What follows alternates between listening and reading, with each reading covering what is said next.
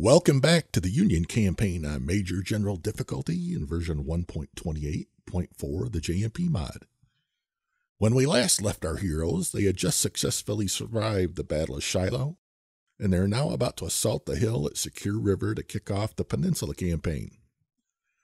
But before we start foolishly attacking uphill, in the open, in broad daylight, let me pause and say, thank you for taking the time to check out any of my materials related to the game. I hope that you find something to help you achieve success in your own campaigns. Be aware that Colonel, Brigadier General, and Major General difficulties all share an AI profile. Legendary has its own profile. Therefore, things that you see me do should easily translate to lower difficulties, but may not work in Legendary or be suboptimal. Coming out of the victory at Shiloh, I put 2 career points into training to get that started, and 1 point into recon. I bought the 20-pound parrots with 5 reputation points. I then went through the barracks and reassigned any previously wounded officers. If a healed officer had fewer battles led than their replacement, then the replacement permanently took over the unit. The AI received a full core and a veteran reinforcement, giving it 40 to 45% training and 29 to 34% armory. The 3 side battles before Gaines's Mill are Secure River, Rendezvous, and Seven Pines. Seven Pines does not scale. You can add as many troops as you want and always face the same AI force. Rendezvous is a little bit deceptive because many of the AI units will lay back in the far woods and may not engage the player at all. Plus, the AI only has infantry and skirmishers here. All the units are split, so scaling doesn't have a big effect on Rendezvous. On the other hand, Secure River is very sensitive to scaling and can be significant. If you immediately start rebuilding your entire army after Shiloh without paying attention, the AI can have some huge units at this battle. Coming out of Shiloh, you are already over the minimum scaling for Secure River. Without doing anything, if I go to the deploy screen, I'm facing 18,326 troops and 56 guns. If I disband my entire army, the AI force drops to 11,791 and 30 guns. Even if I build 14 minimum-sized units, the scaling is already back over 14,000. I won't be disbanding my army, but I wanted to show how sensitive Secure River is to scaling. You likely built a bunch of rookie units for Shiloh, so if you find that you struggle with Secure River, it may be beneficial to disband some of those units that only fought at Shiloh. The way that I chose to handle things is to select the 6 infantry, 6 artillery, and 2 skirmishers that I want to take to Secure River. I then used up my vet pool, getting them back to the size that I wanted. Then I selectively disbanded skirmisher units with only 1 battle, since their stats are better than my new recruits, and I used them to continue topping off my units. If you look at my 2nd Corps, I didn't add any troops to any of these units. I also didn't disband any of the small artillery or cav units because they help drive down the scaling of the AI guns and cav that will come to the battle. Other than the cav, I gave all of these units my lowest quality weapons so I could give my best weapons to the units deploying. I increased Woods, Scales, and Walton to 12 guns.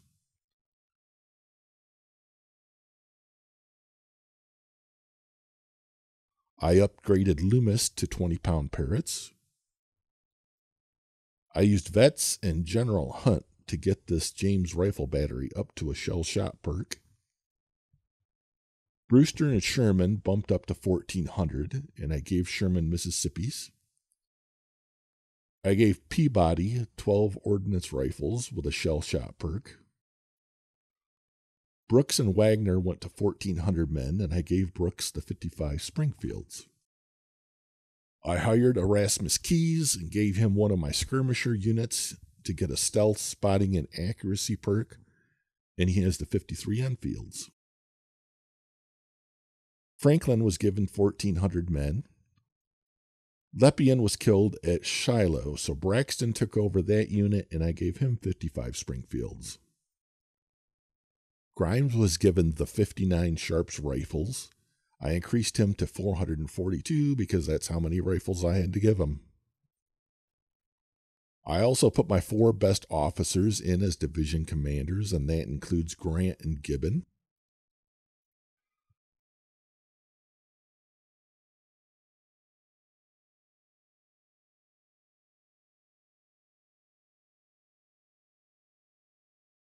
According to the Corps deploy screen, we will be attacking 20,324 soldiers and 56 guns, with our 11,437 troops and 67 guns.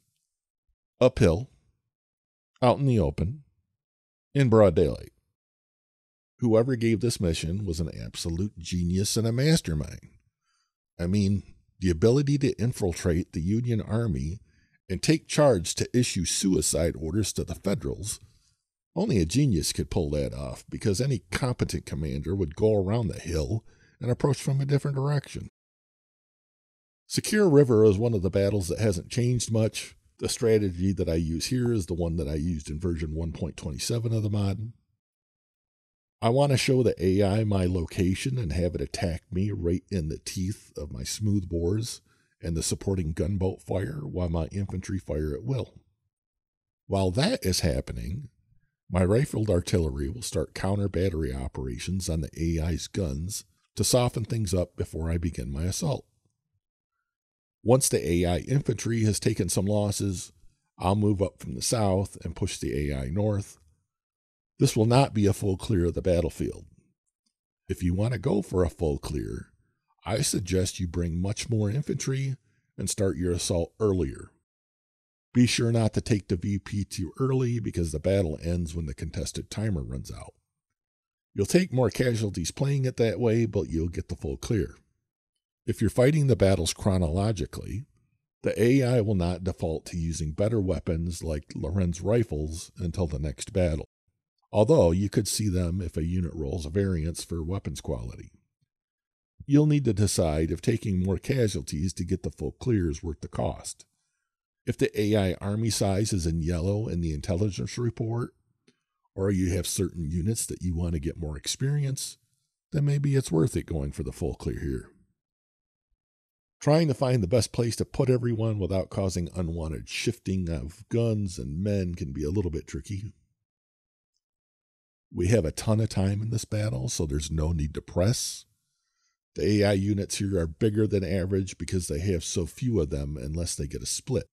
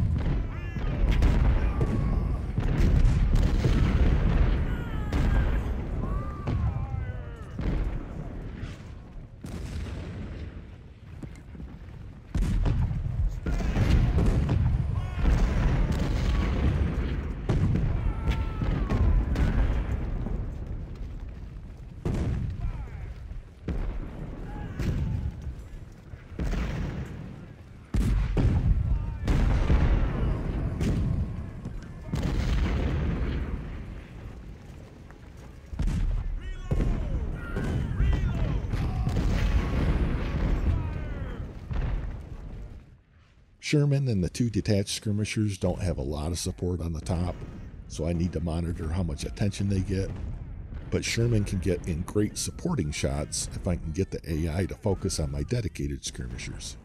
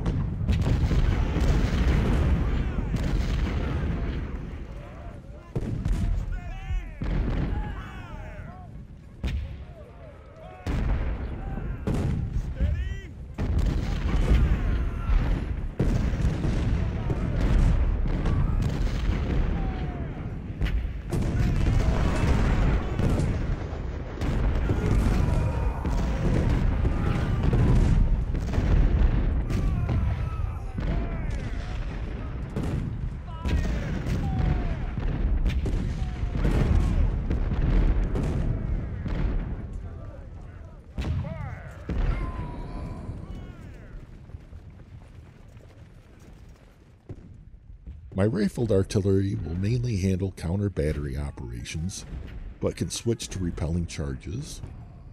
Not counting splits, the AI only has 5 infantry units, supported by 2 dedicated skirmishers and 2 artillery batteries. So capturing or shattering any of its infantry units will quickly weaken its forces.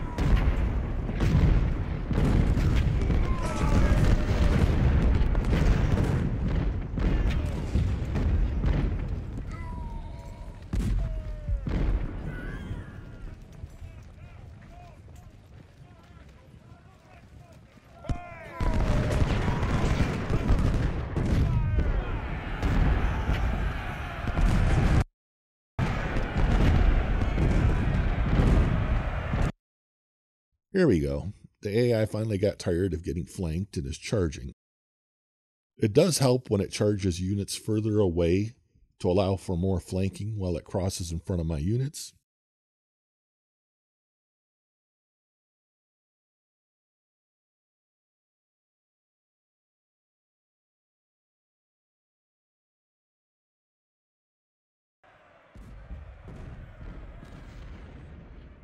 It appears that it has at least 2 split infantry brigades.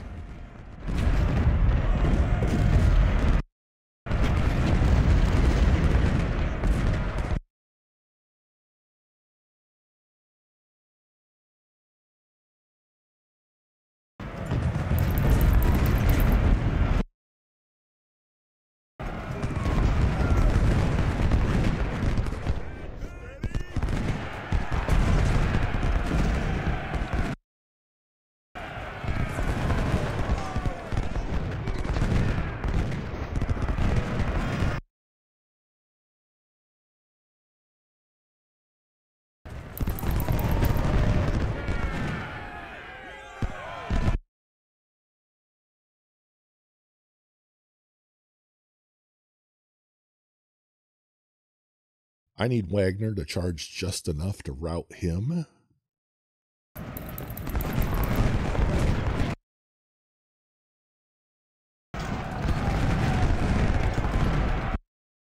With 4 heroic units of over 2,000 men at the top of the hill, he might be able to overrun me here if they all come at once.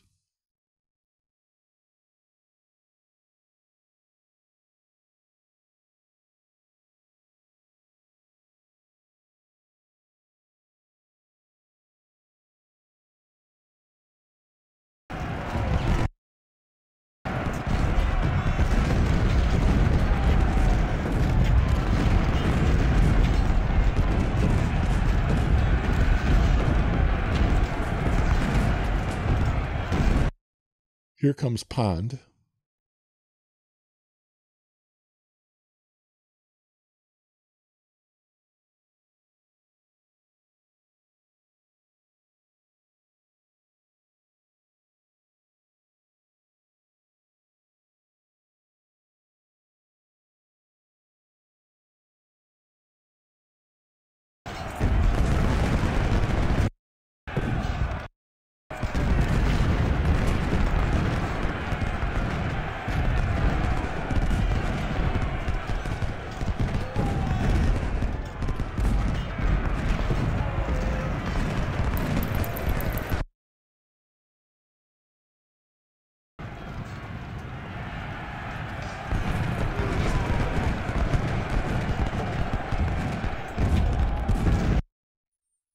A little charge with Braxton. I don't want my artillery killing my own guys, and Pond is routing, so I'll give them new targets.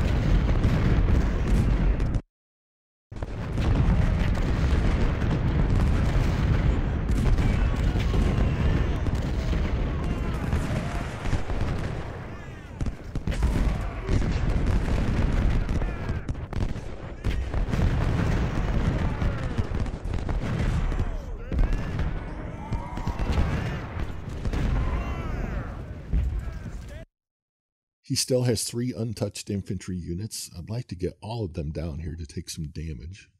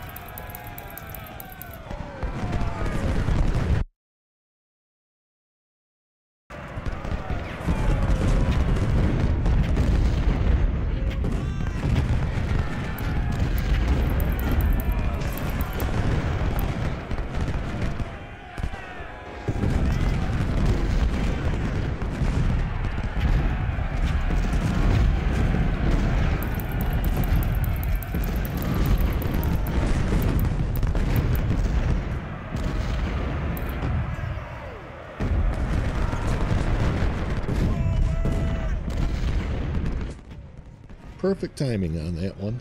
Now I need to get ready for Gladden.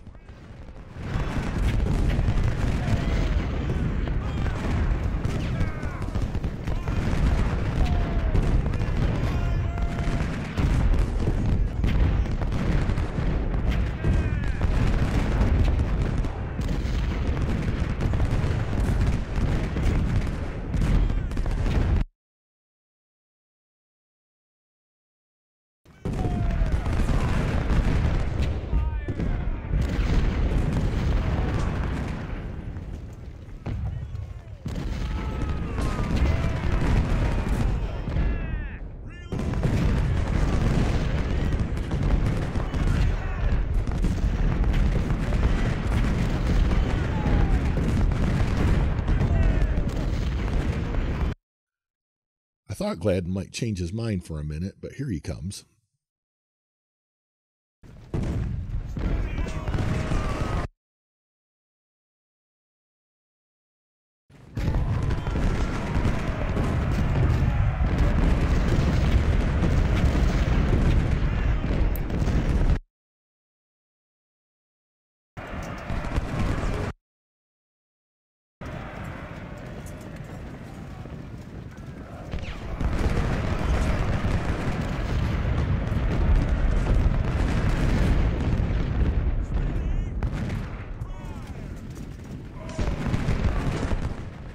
Gladden is routed. Let's see if Jackson comes in for round 2. The CSA is down 7 guns from my counter battery hits.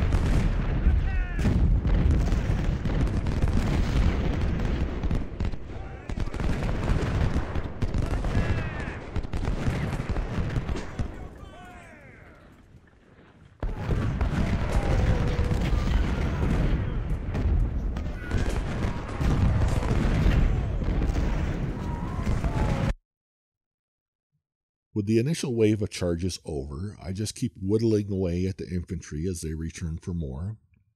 I'll start my advance up the hill in about 30 to 45 game minutes.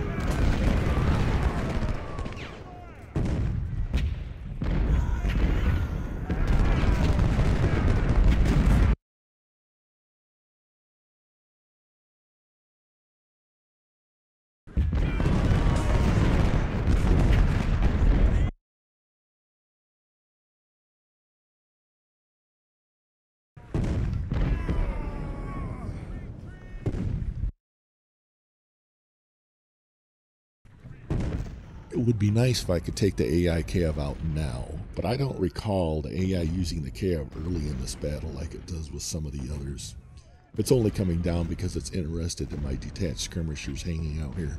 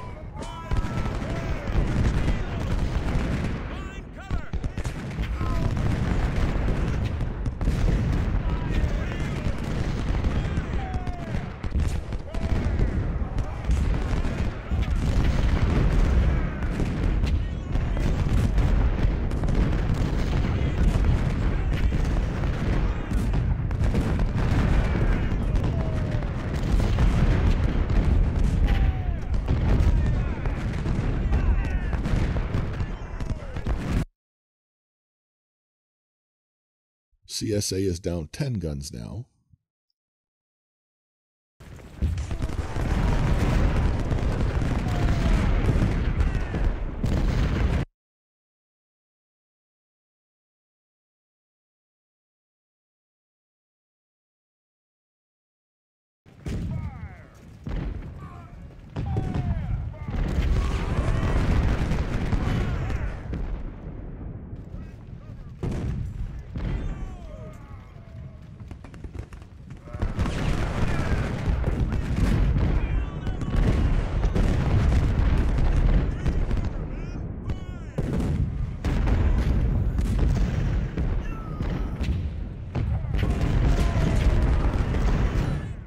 I don't care for all that infantry to be on the north side. I need the gunboats to discourage all of them from coming down towards my skirmishers and Sherman.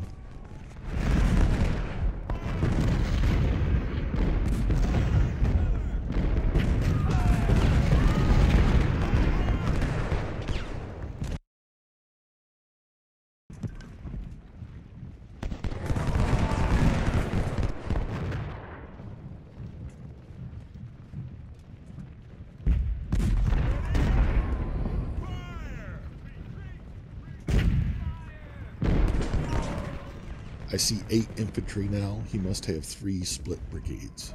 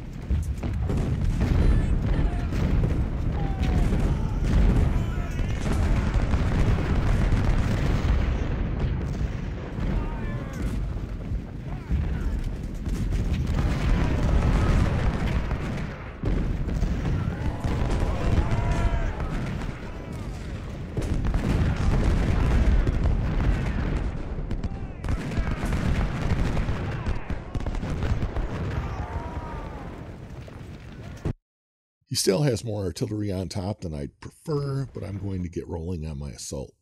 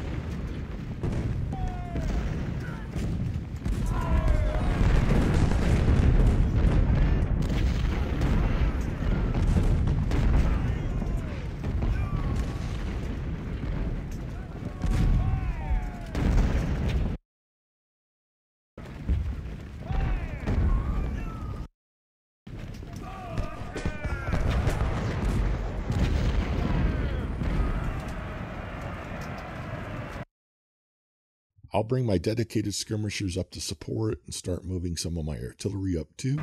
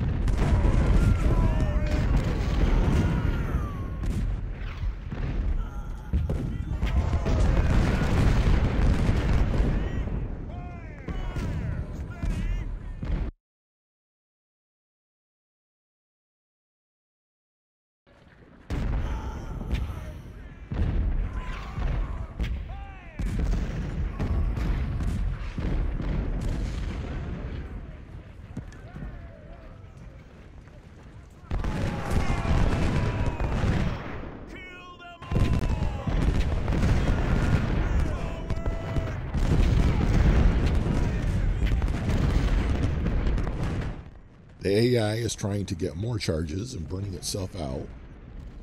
There are about 18 guns in that battery at the edge of the woods.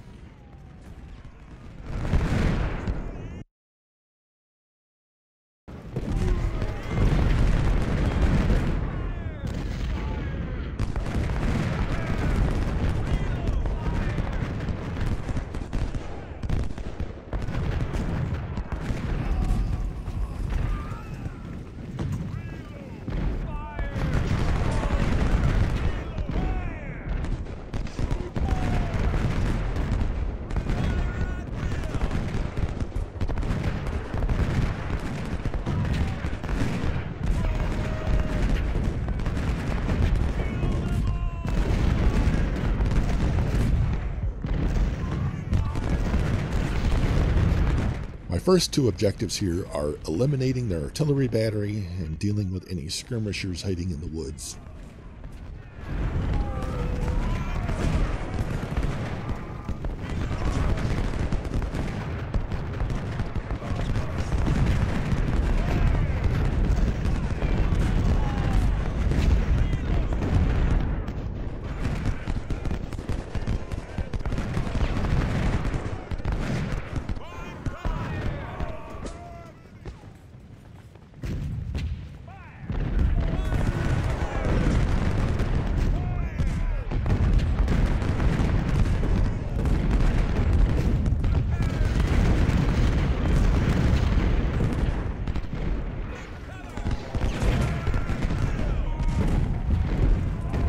Both skirmishers are over 700 men, but when the AI has fewer units than you, it will always have bigger units, since scaling has fewer buckets to fill to hit the numbers. The number of units in each battle is hard-coded. The J&P mod added the ability to split, which is the only way that the AI can get more units.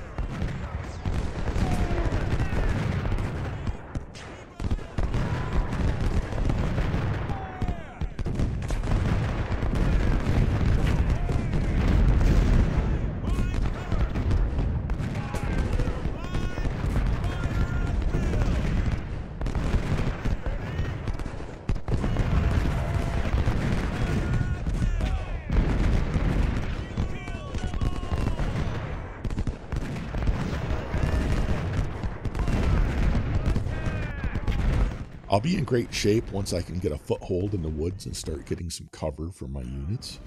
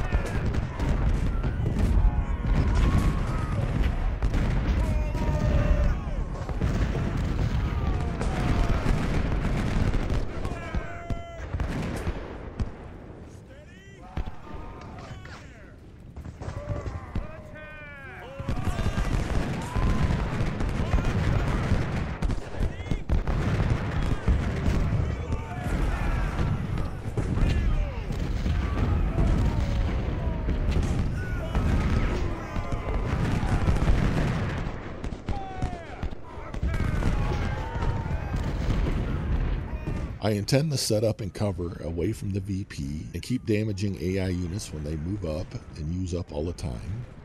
However, a VP can flip by having more men in the area, so if the AI doesn't press forward, it will cause the VP to go to me whether I'm ready for it or not.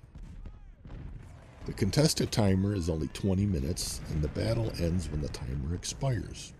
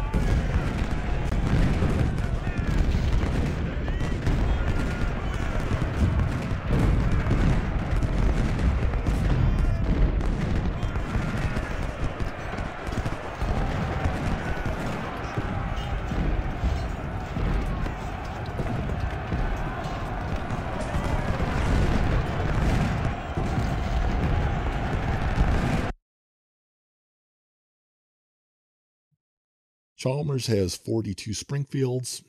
As I said, the AI doesn't default to better weapons until after this battle, so full clearing and captures won't net much quality.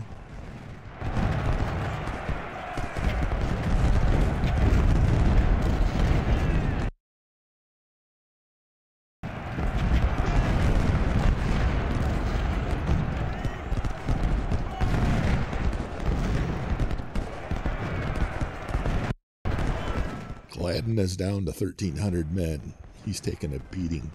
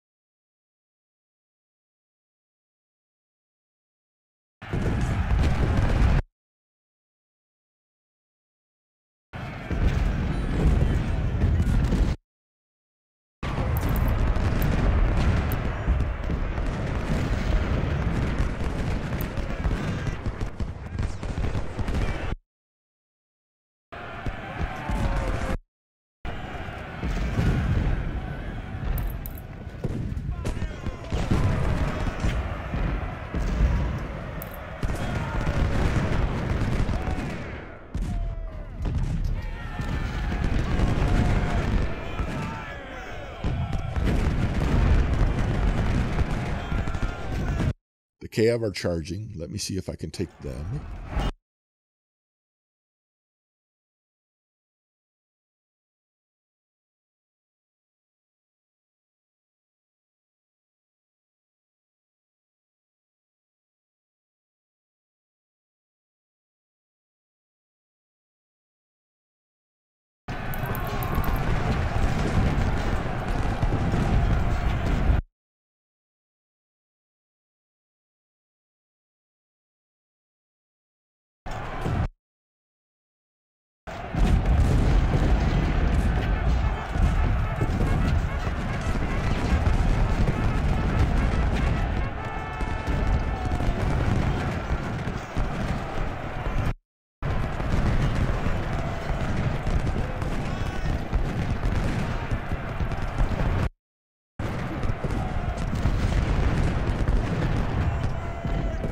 Shattered the cav. I don't like charging with my dedicated skirmishers, but they weren't going to outrun the cav anyway.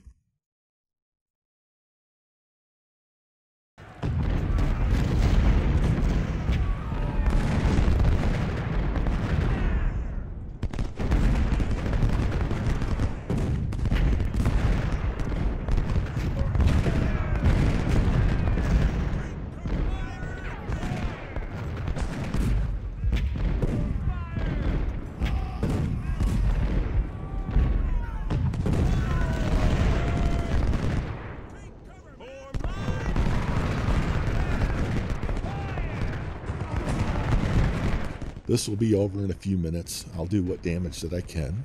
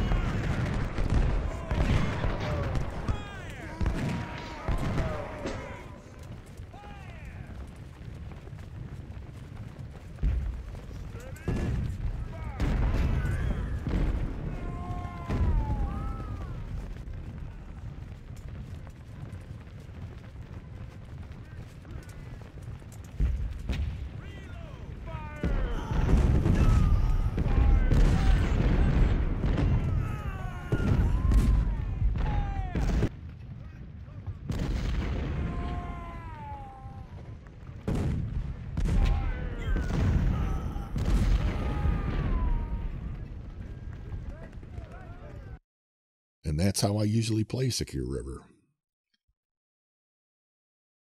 I had 369 men killed, 1,065 wounded, and 159 missing, for a total of 1,594 casualties. The AI had 11,553 killed and 2,751 captured.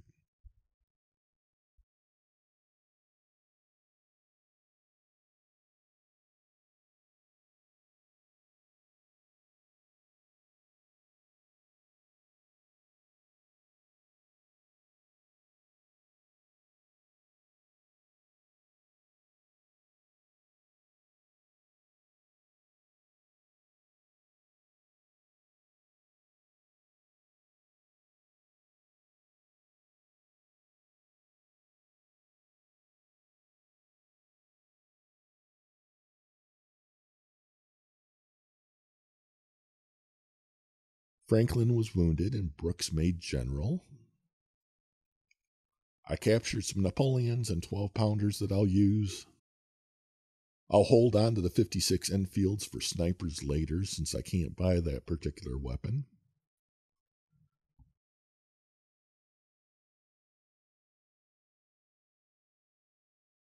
Thank you so much for spending some of your valuable time watching today. I hope you found something useful for your campaigns, and I wish you much success, Generals.